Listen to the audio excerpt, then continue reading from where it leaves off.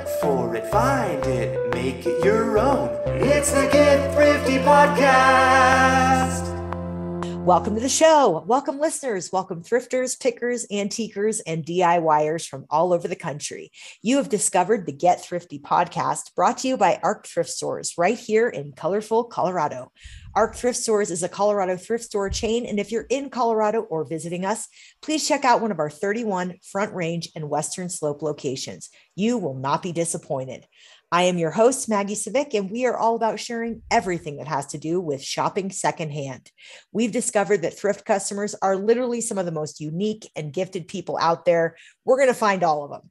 And if you're a person who's part of our unique thrift culture, please contact us. We'd love to promote your businesses and your social channels and share your stories and advice with our listeners. You can find us on Instagram at ARC Thrift Stores. Send us a DM and let's chat. I am so excited. Today we are joined by Grace. Welcome, Grace. Hello. Thank you for having me. I'm very excited to be here. Cannot wait to dive in, but a little about Grace before we get started. Grace Law, aka Mid-Mod Boko, is a classical musician, researcher, and nonprofit exec, which we need to know all the things about. Sure, I will share it. Perfect. But has quickly been turning heads online with her sourcing of eclectic mid-century glass, something we love here on the podcast. As a lover of many things, thrifting and vintage repurposing feels like home. Grace serves up her mid-century finds on her Instagram page, where you can follow along with her latest obsession and all of her very exciting sales. We are so excited. Let's dive right in. Welcome, Grace.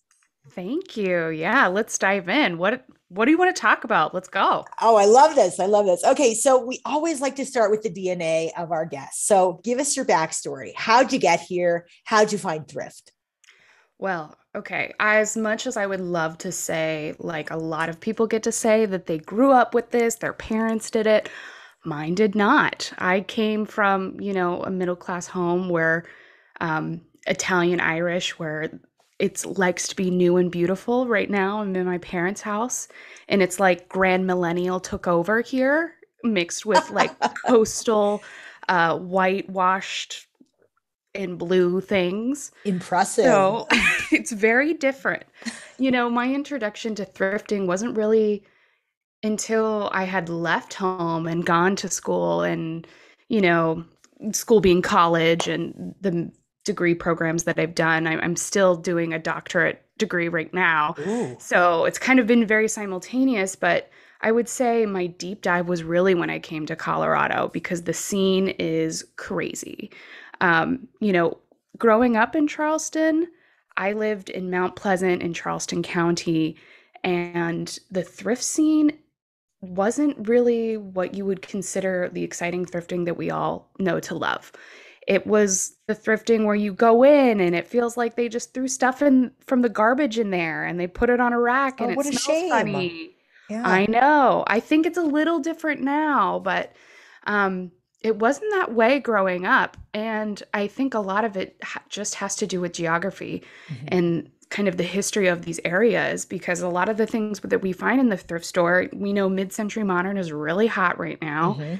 And people are finding that in the thrift because that's the era that's coming to the thrift right now, when people are downsizing or they're just getting rid of things that their family has had. That's the era that we're really searching for in the thrift. And that's really big in Colorado because of the location to the West Coast, and a lot of people love the mountains, so they come from other places. So there's a really great mix there. But in Charleston, it's Southern proper. You're going to find like old china and things like that. Oh, so much china in the so South. much china. I'm like, oh my gosh, I could do without the china, honestly. I know some people come for me about that, but I'm just like, I break things easily, which is hard to do, and also have a business selling glass, but I make it work. Like china's just like, I look at it and I feel like it breaks. So, the scene is a lot different. At Southern proper, you'll get a lot of, grand millennial, but people here scoop that up. I'm not interested in it. It's fine. But it's just such a different scene in that way. Well, I love that you've kind of seen both sides of it. So what was your next step after North Carolina? Where did you go next? So From South Carolina, because Charleston's in South Carolina. South. Sorry. Oh, that is a huge faux pas. I was like, how do I want to say that? Well, I, grew up here and for the most part of my life. And, growing up, I've always been involved with music. I was a really big band kid, but from the age of, I'd say 12 or 13, I knew what I wanted to do was music, and I wanted to do classical music, which is not everybody's cup of tea, but it was mine, and I drank a lot of it. So from there, I went to New York and got my undergraduate degree at a conservatory, and that was a big shock going to somewhere like New York City and that area. Just in the whole diversity of it, because it is a central hub. So from there, I just became more aware of a lot of different things. I had been growing up in an area that had just very specific styles or specific styles of living or people, because it's a Southern thing. That's the best way to describe it. Sure. The Southern culture is very strong, and Charleston is one of the best known places for it. I mean, for the past several years, it's always been in the top 5 places to visit because of that culture. But New York City is kind of where I really fell into my own with that. It's also a great central music hub. And being a professional flutist, that's kind of where I started to discover a lot of things. Like, what does eclectic mean? Like, what are these things you find? And you're like, what's this like dirty Brooklyn, hole that is selling this weird stuff that is kind of cool that I have no idea what that is? Oh my gosh, what a shock. Yes. So that's kind of where I was. And I did an undergraduate degree, another graduate degree. And then I came out to Colorado for my master's. What brought you to Colorado? What was the draw? The draw was that's a huge change. Okay. Yeah. Good. So at the University of Colorado Boulder has one of the most epic flute players on the planet. Her name is Christina Jennings. If she listens to this, hello, you don't know that I do this too. No one does. It's fine. The secret's going to be out. Yay. I know. So when this comes out, everybody's going to know. My parents don't know that I do this. Wow. It's been my fun little secret to kind of hold on to. But so I came out here, and then I just was, in the midst of kind of grad school. That's really overwhelming at a really academic university. There was a pandemic, and I was like, well, there's a lot of cool places to like go around here. So why don't I do that? Yeah. Just like very casual that way. And, I went to the thrift stores, and it was a great thing that just took my mind off of whatever rehearsals, the recording deadlines, the competitions, or, the organizations and research that I've been doing. It was just like a zen out thing. Yeah. And for me, as a musician who's obsessed with history and a researcher, I was just like, what is all of this? Yeah. I need to know. So, I became kind of obsessed with it because I love art, performing arts, visual arts. I've done a lot of visual arts. All of this glass is art. It is artists who do it, and their history is really interesting, because they traded companies, they went international, they did solo work. Yeah. You can see a lot of crossover in their designs. And that's been something that I find very interesting because it's the same thing with instrument makers. They trade companies. The sound is different. How they make an instrument is different. The glass is kind of similar, but it's visual. But I can really connect and grapple that information really quickly. So that was a big hook for me when I started kind of figuring this out. And I love just bright and shiny things. I play the flute. I mean, come on. It makes sense. So it's all connected. It's all connected. The world is connected,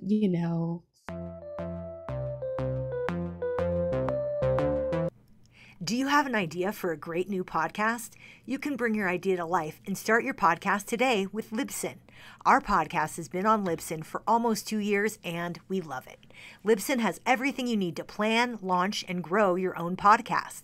Libsyn provides some of the best resources created by expert podcasters who will show you everything you need to know, like what equipment you should use, how to record great audio, how to get your show on Apple Podcasts and other popular platforms, and much, much more. Plus, as a friend of the Get Thrifty Podcast, when you sign up with Libsyn, you get your first month of podcast hosting for free. There has never been a better time than right now for you to start podcasting. Visit Libsyn.com and use code FRIEND, FRIEND, that's Libsyn, LIBSYN.com,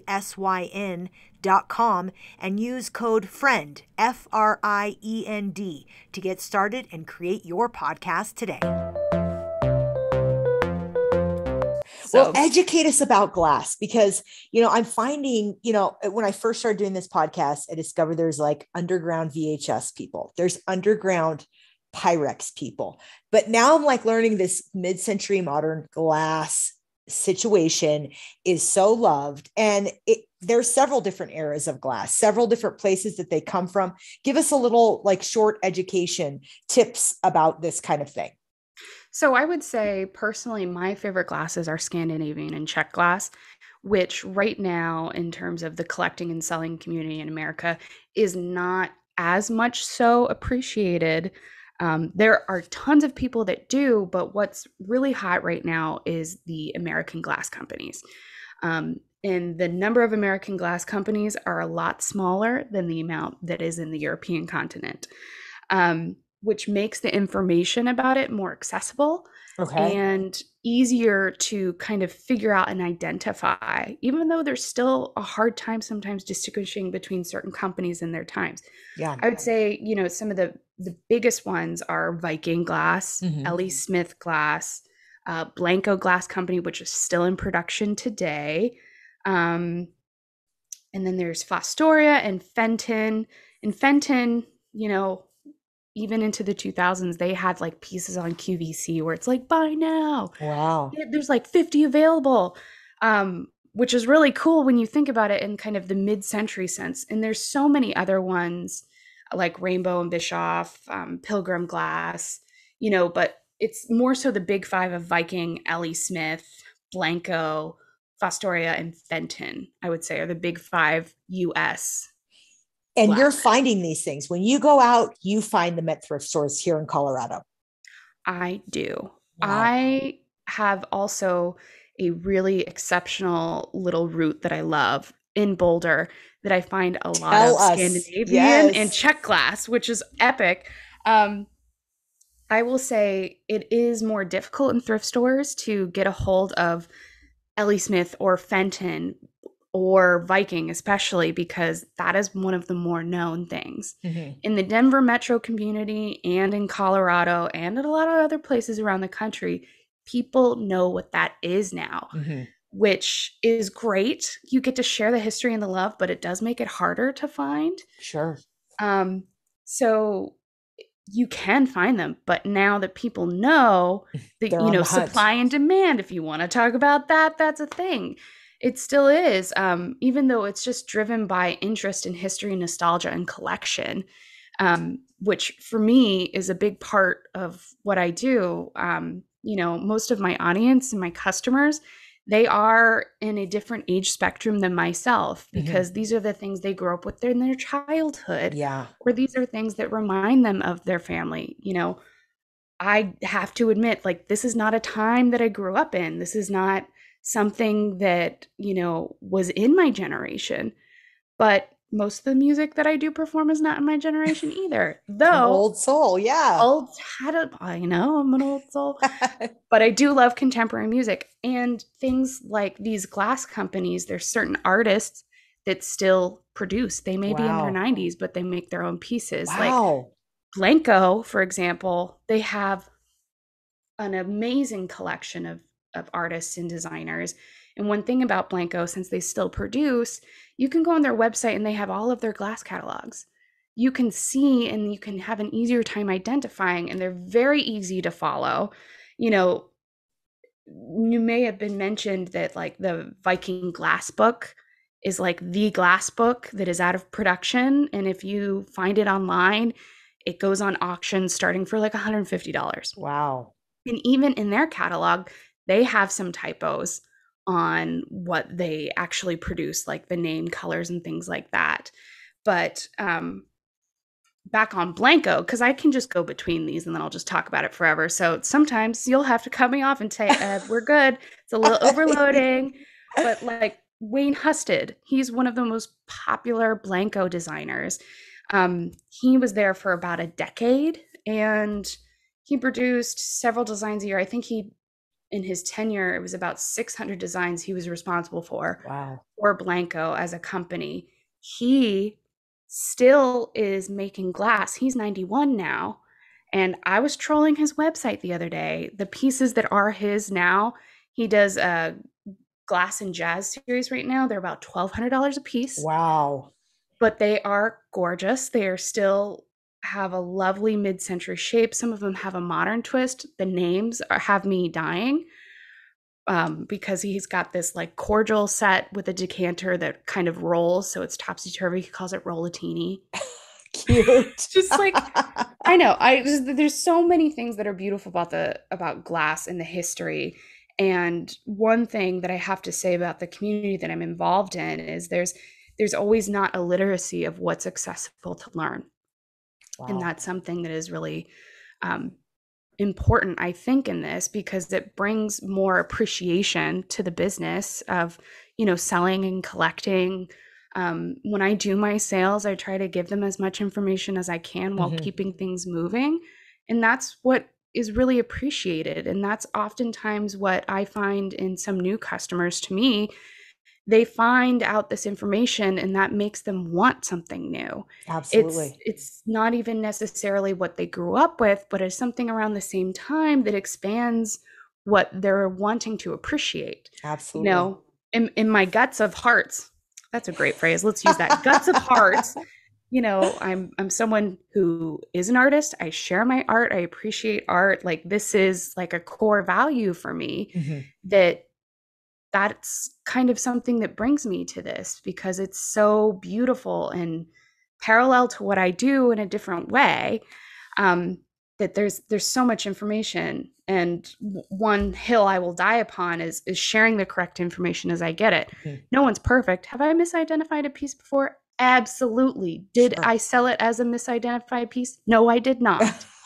But there's so much to that. Well, let's talk about that. How did you get into the selling of this stuff? Because are you a collector first and then a reseller, or do you consider yourself a reseller and just kind of dabbling in the collecting part of it?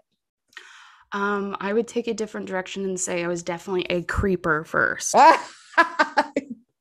was Explain. a creeper first in watching and just looking and staring and collecting information. I was like, wow, this is really interesting. Oh, this is like, I feel like almost everybody's first introduction finding a mid-century piece in the glass store, maybe it's just me, maybe I'm crazy, is anchor hawking.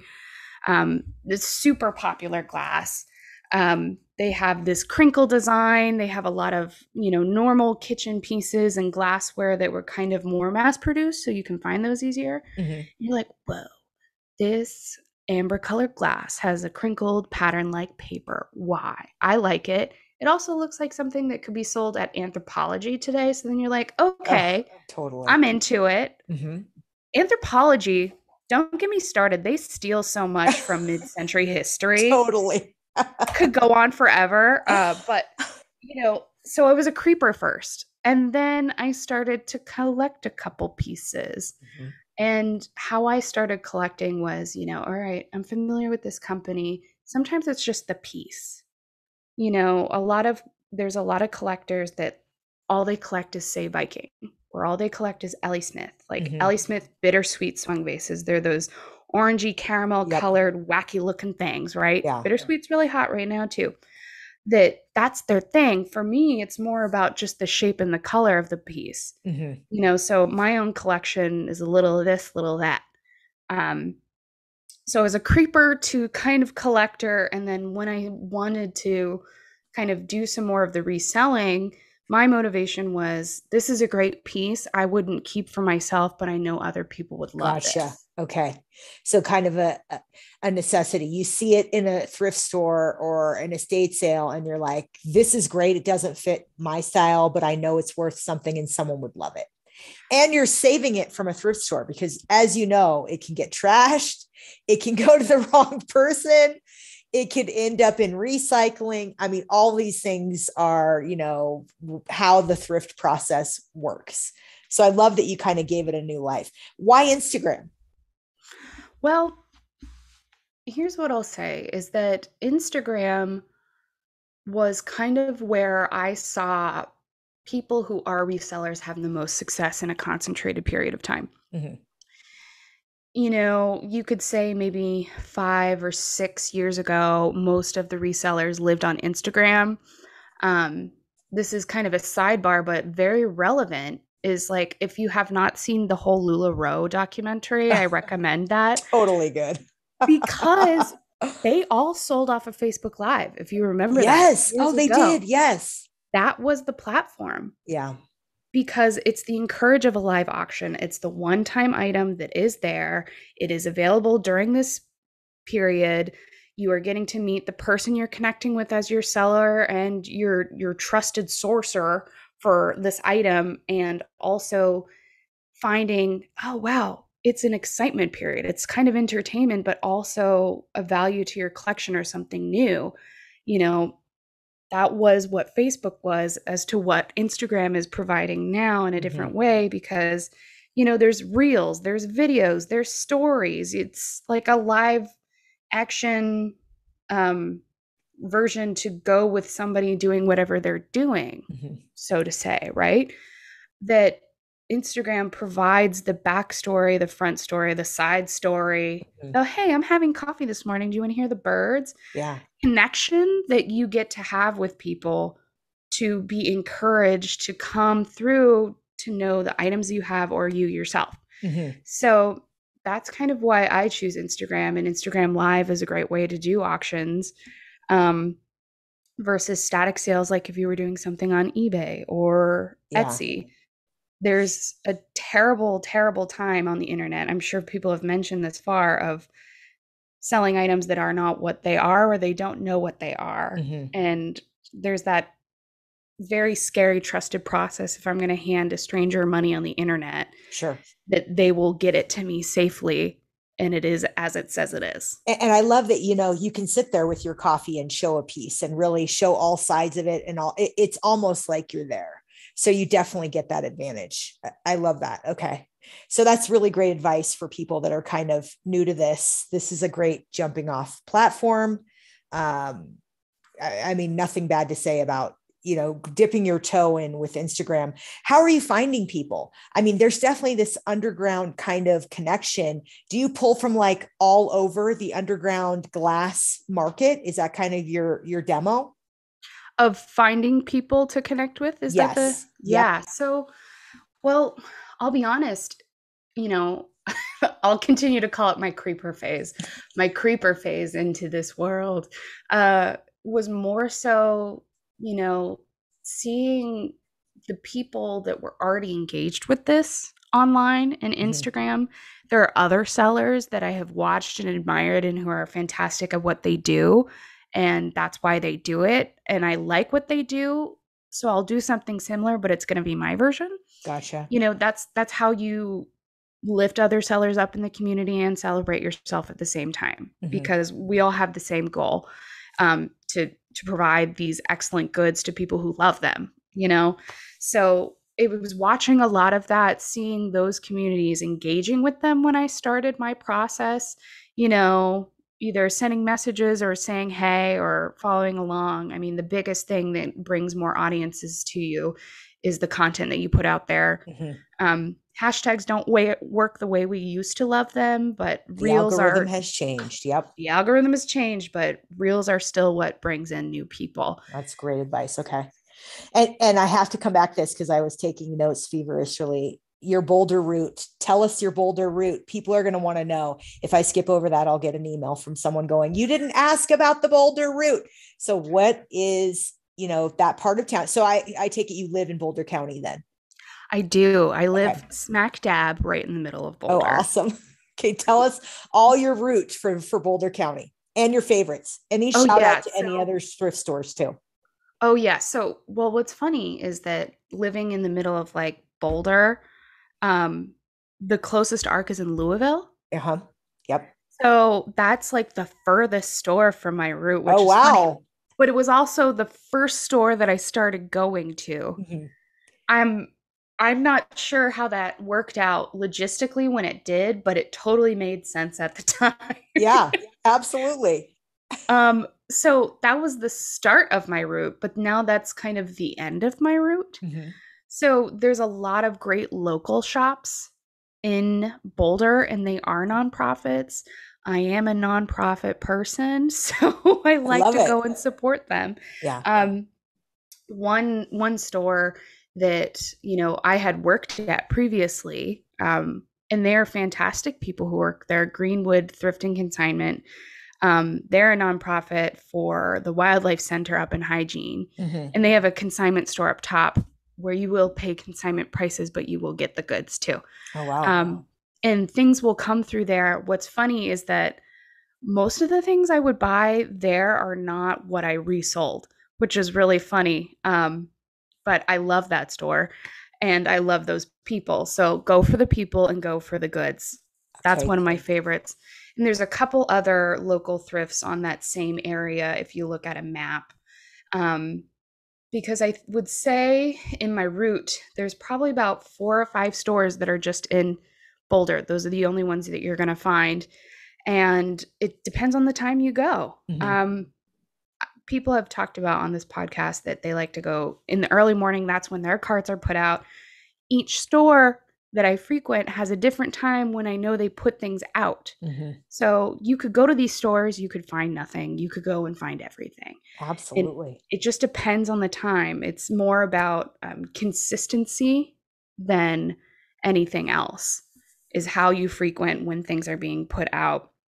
So my Boulder route is essentially all the stores in Boulder. So Yeah. Just if you do go the with loop that. and then end in Louisville. I love it. Do you shop in Denver at all? So there's a couple antique stores that are towards Littleton and Mhm. places like that that I've gone to. Actually, it's funny because, this is a thrift powered by ARC. I think my most viral reel I have is from an ARC thrift store that I was in down towards Littleton. Yeah. Oh, I And it love was that. about this mug wall. There were mugs, stacked 4 mugs high on the shelves. There were mugs Yes. on the ground. And I was like, I'm going to dig through this chaos. Did you find So anything? Oh, I totally did.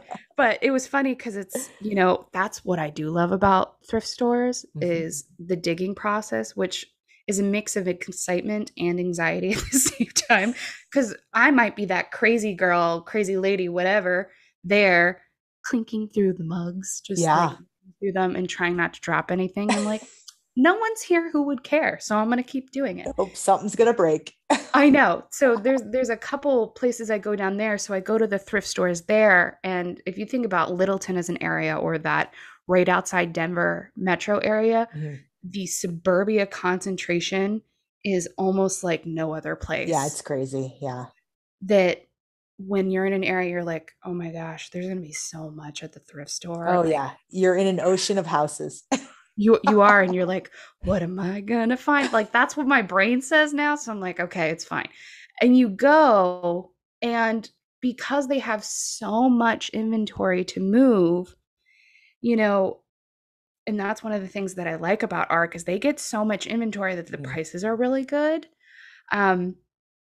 And they're just ready to get it out.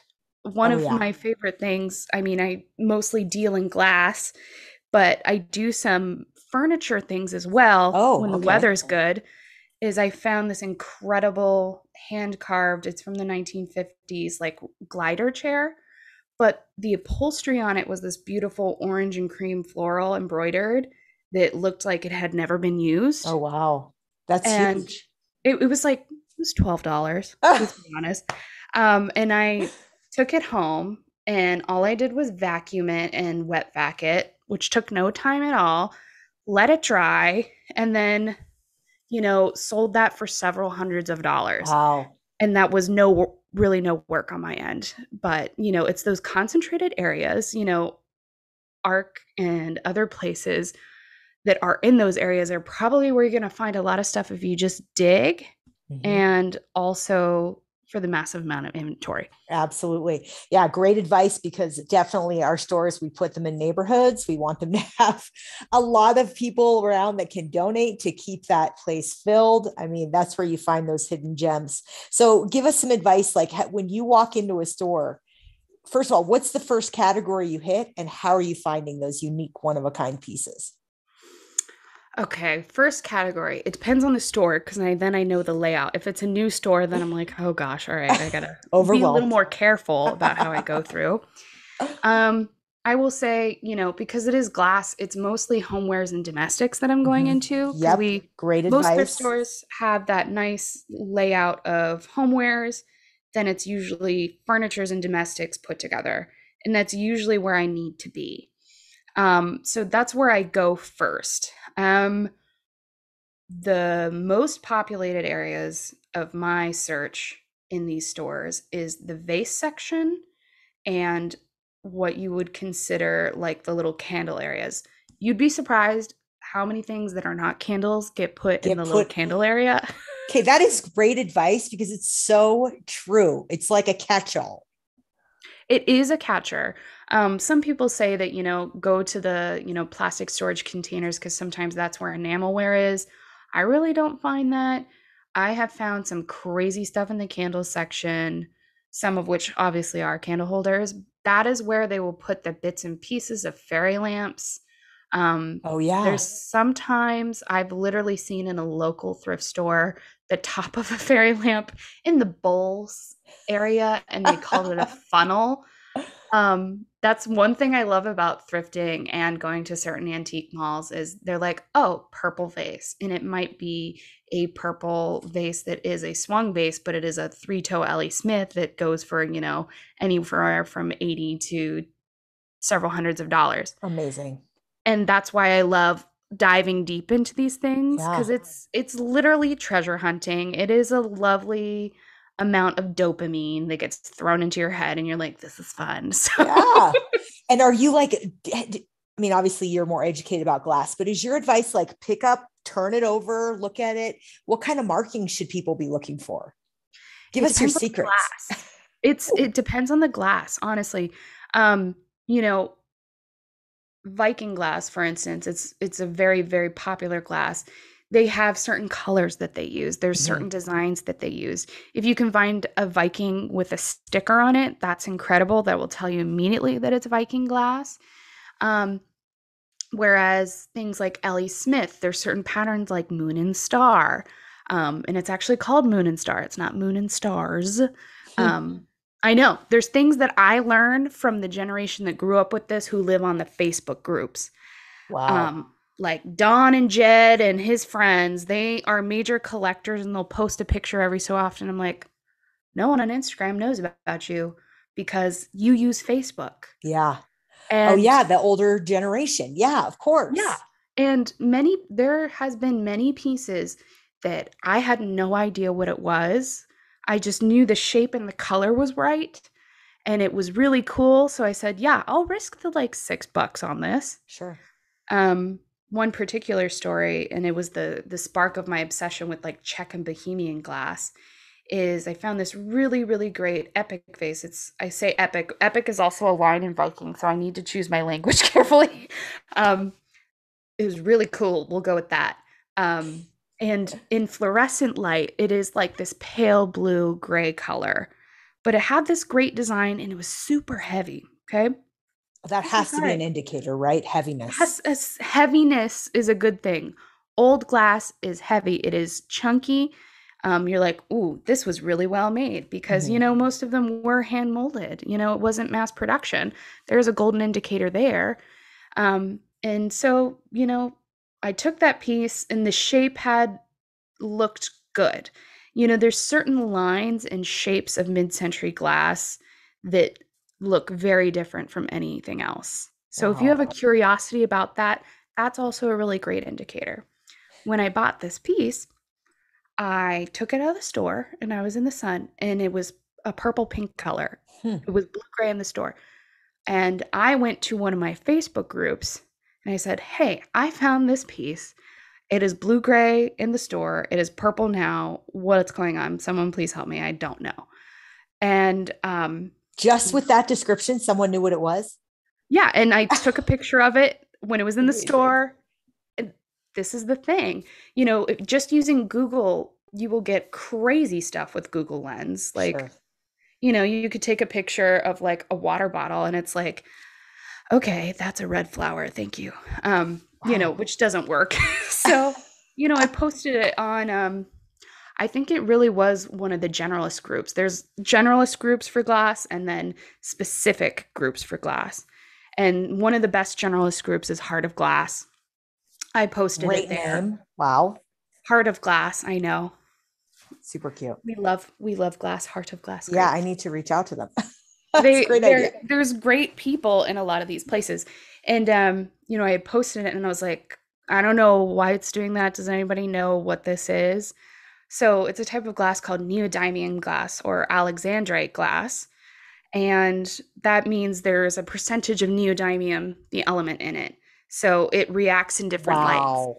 So now I collect neodymium glass. That's incredible. And this particular piece was a neodymium piece made by Miloslav Klinger for ZBS Glass, Lesny Brodsklo, which is a Czech glass company. Oh my gosh. And this particular piece is made in the 60s when Miloslav was a designer there. And I had bought a series of other things at this particular thrift store. And this was not an ARC. ARC is always really great about ringing everything up, but they forgot to ring it up. I didn't realize it until I got home. Wow. So I ended up not paying for this piece. And I was really sad when I sold it. I wanted to keep it because it was ginormous. And, sold that piece once I figured everything out about it for well over $100. Oh, wow. And there's a lot of old glass that is UV reactive. So bring your little blacklight flashlight to the store because things like a neodymium piece, they glow like a corally red under light. The major elements in glass that glow are uranium, cadmium, and selenium. Wow. So depending on the glass color and the element that they also added into the glass will have a different color, usually a variation of shades of green or a variation of orange or corally reds. This is more than I've ever gotten to hear about glass. It's so fascinating. I could talk about it all day, every day. So let's just do a marathon glass talk-a-thon. Right. I mean, and there's so many things. It's bring so your UV light. That is like the best thing that's ever been said on this podcast. Who knew? Bring your blacklight flashlight to the thrift store. You will be surprised. Wow. That is also a really helpful thing on finding out what pieces are old glass, essentially.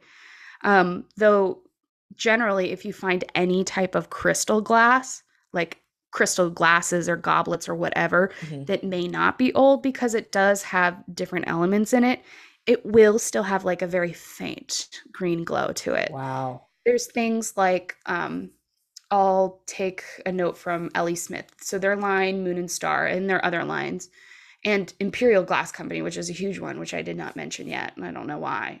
My brain's going, wee. So, Ellie Smith, let's say they're Moon and Star. They have a color that is ruby and they have a color amberina, and they both can appear very red. Some amberina pieces can appear just like ruby, the same color. Amberina usually has an orange and red variation color to it, but an amberina piece, when you click on your black light, will have different parts that glow orange because of the concentration of cadmium in that glass. Oh my God, that is so cool. I know. It happens with Viking pieces, Ellie Smith pieces, Imperial pieces. There's an Imperial Sunset line, which you don't find much of, that has amberina and it'll glow. And a lot of, European pieces. There's so many Scandinavian glass companies, and there's so many Czech glass companies. Just the whole European continent has what we have in American-made glass in like 100-fold. Wow. There's so many designers. It's just mind-boggling that it ends up at our thrift stores. That's pretty awesome. So, I mean, I do have to ask you, and this is going to be two-part. I don't always ask it in two parts, but the unicorn item that you have found and sold, like the most epic thing you've ever found in glass, and then the one piece you want to put out into the universe to hopefully find next. That's really difficult. I feel like I've had a couple really great finds. Um, I'll give you like maybe two different categories because they're really hard rivals. So they're mid-century furniture, we also know is very, very hot right now. And especially in walnut and teak, right? Oh yeah. So teak, it also has limited numbers of imports. It's illegal in some areas now because of, how much it was used. And, we want to conserve the things that we have. So finding teak furniture is really difficult. That was my first big furniture score at a thrift store, is this big giant teak dresser with all of the solid little brass knobs, just original. In beautiful condition. And I picked it up for maybe $20. Oh, wow. And those things can be, anywhere from $1,500 to $2,000. Amazing. And you sold it? No, I kept it. I needed a dresser and I loved it too much. There are certain things that you can't do that to. Sure, absolutely. There was one morning I walked in, it was a Friday morning, to an ARC thrift store, and somebody was putting out things, and I found 3 different complete fairy lamps. Oh, wow. And fairies always set everybody into a flurry. Everybody loves fairy lamps. Yep. And, I sold all of those. And that was one of the first bigger selling items that I had, was those fairy lamps.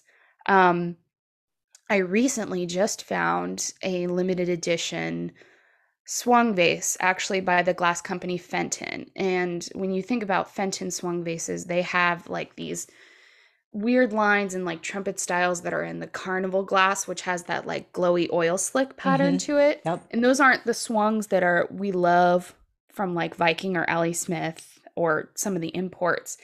But it is a carnival aqua drape swung vase, like traditional. The top looks like little pearls. Oh, wow. And it's a 3-footed thing, just like Ellie Smith did.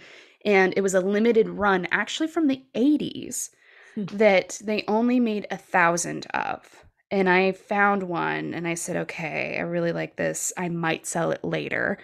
But another little glass fact is, so Ellie Smith, the glass company, there was one production year that they made these swung vases in the color lilac, the tall purple ones. And online and in a live sale, you can see them go from anywhere $800 to, I've seen it go for over $2,000 for one of those pieces.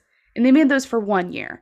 So a question that I have for any of the people in the Facebook groups, if you know and you're not sharing your knowledge with me, or I haven't asked you yet, is, do you know how many lilac vases they made in that one year? Wow, because that could be the unicorn item right there. Well, it's a unicorn for a lot of people. Yeah. But this Fenton vase, they only made 1,000 from, and it was for Levay. So did they make more lilacs than this one piece? Because then I would, I'd never might want to sell that. I will say my taste in glass is a little different than a lot of people. I love the history and I love finding these real and authentic pieces. But to anybody who's wanting to collect, if you find a piece and it is an import or it's a made in China and you love that piece, I don't care. If that makes you happy, that's great. Add that to your collection. It doesn't have to be one of these pieces. You're allowed to love the glass that you love, and I will happily help you identify that if that's what you want. I do get inquiries about that.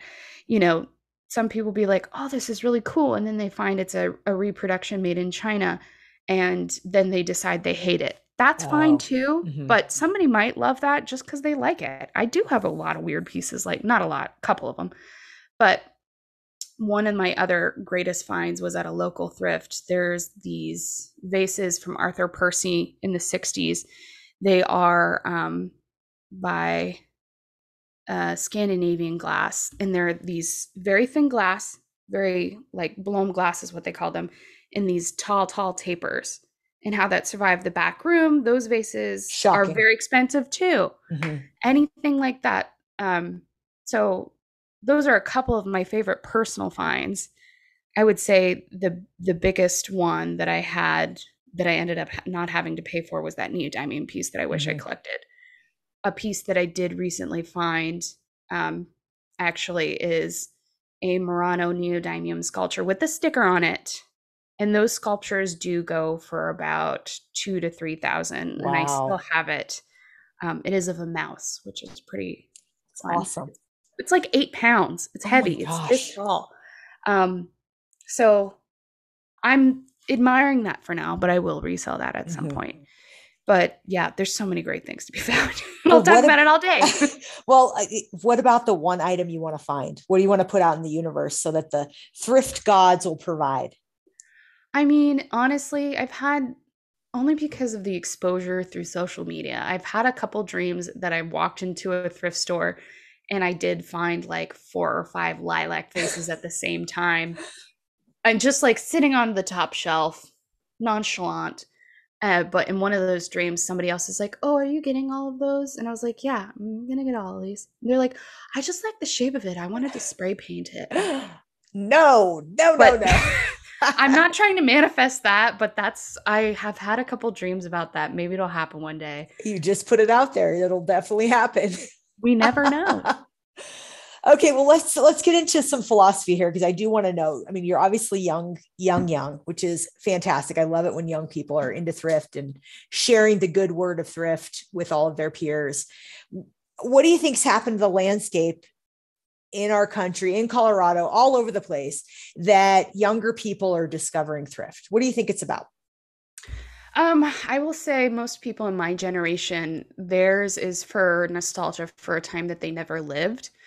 Most people in my age range, their kind of thrifting and reselling is mostly clothes. They're obsessed with that for themselves. Depop is a huge part of their culture.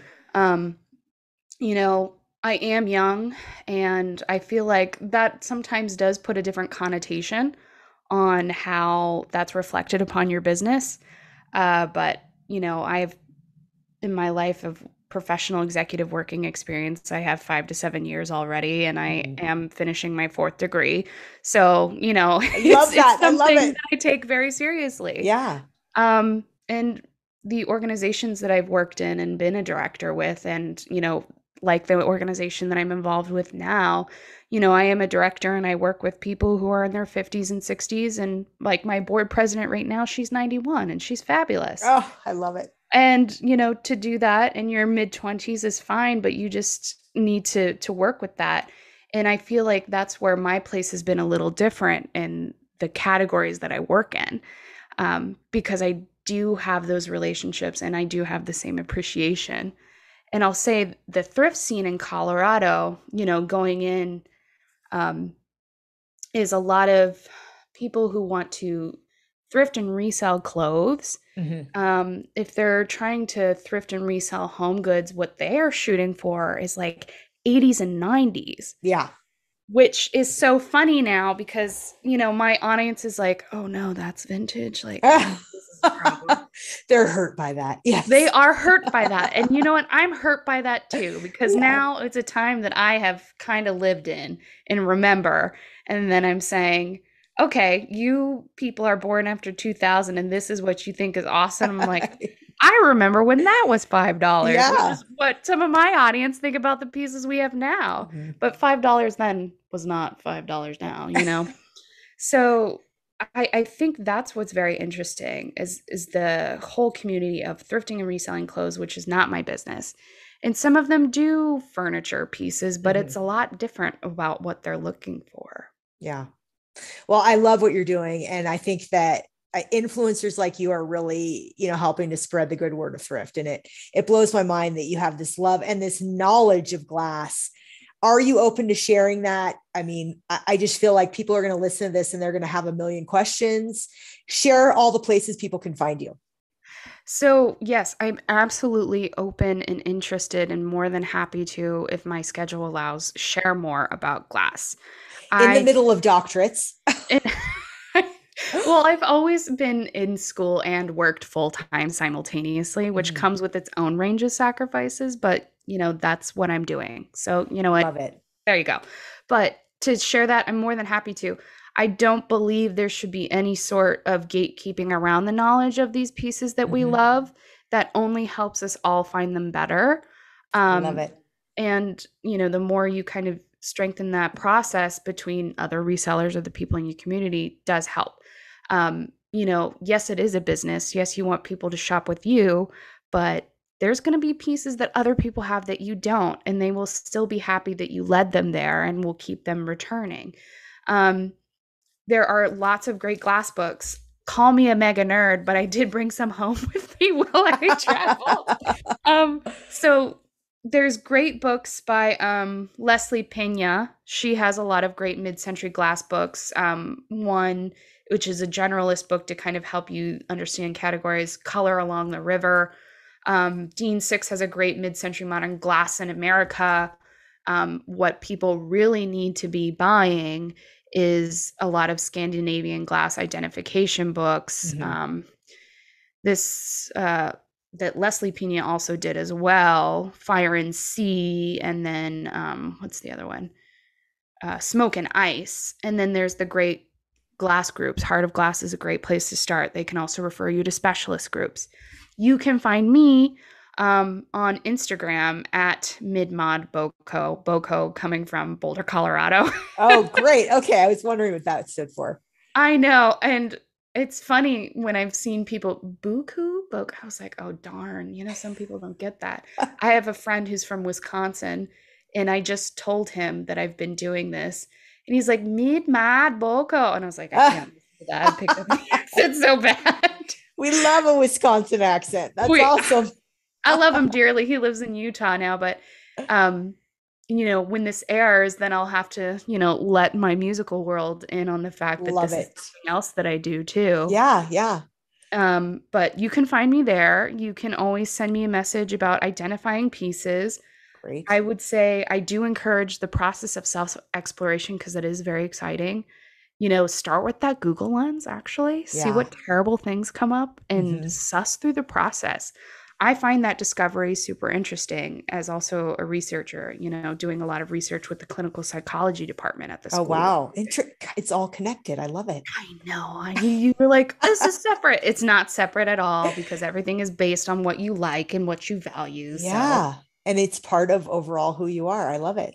Yes. Well, we are so grateful for your time, as you know, because you are a listener of this podcast, which we're grateful for. Thank you for that, Grace.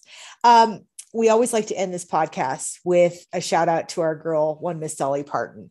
And as a musician, I know you appreciate her. So I'm dying to know, give us your shout out. What's your story? What's your Dolly Parton connection? So, here's what we all should know. And if you don't know this, I don't like to pass judgment, but everybody should know that Dolly is a true artist. Even if she says the same words, the intent and everything about it is different. And the biggest shout out that I have about Dolly Parton is, so as a doctoral student, you have to have people on your committee. And you have to have 5 people on your committee. And there is an incredible composer. Her name is Annika Sokolovsky, and she's won numerous awards the past few years. She did her PhD dissertation on Dolly Parton. No. Yes. And she lives, not too far from probably where you're located. So you got to talk to her. Annika Sokolovsky. She did her dissertation, and it is called Breaking the Bel Canto, Straight Tone False Dichotomy, What Composers Have to Learn About Dolly Parton. Oh my God. So intellectual and incredible. And she's such a down-to-earth person. I'm plugging her because she's amazing. And she's on my committee. Give me A's.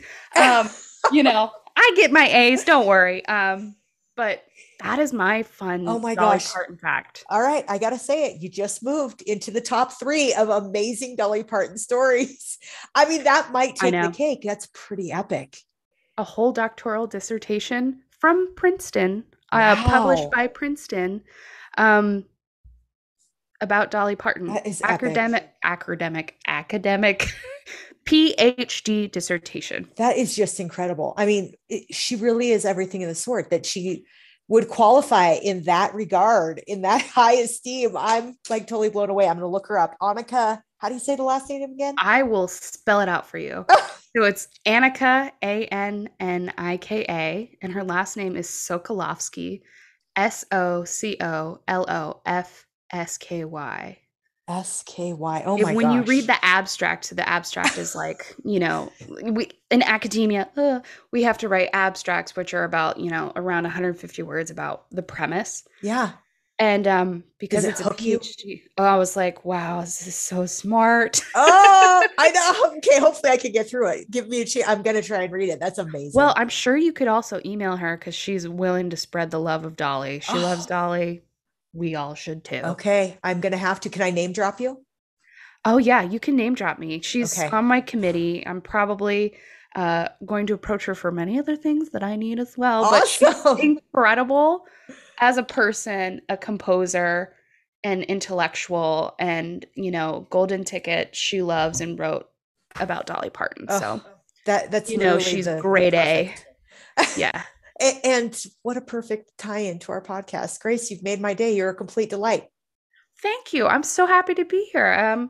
I hope everybody appreciates my glass ranting. I love to learn, so, I'm going to spit it around, but also you can trust that I will give you as much information about a piece if you're interested in it. And, visit my page for what I see and find. Absolutely. And listeners, if you have questions, she's open to that. Advice. Grace, you're a delight. Thanks for joining us today. Listeners, thanks for tuning in. You can follow Grace on her channels, ask her all the questions. She's open to all the advice. She gave us seriously one of the best Dolly stories of all time. Epic. Thanks so much for tuning in. A reminder, please subscribe and leave us a 5-star review about how funny, creative, and smart we are.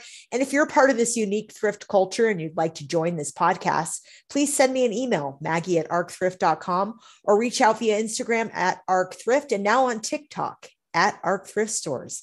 Thanks so much. Have a wonderful week.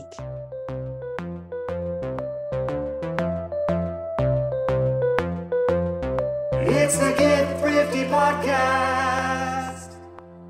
This podcast was powered by Arc Thrift Stores and edited by Avocet Communications.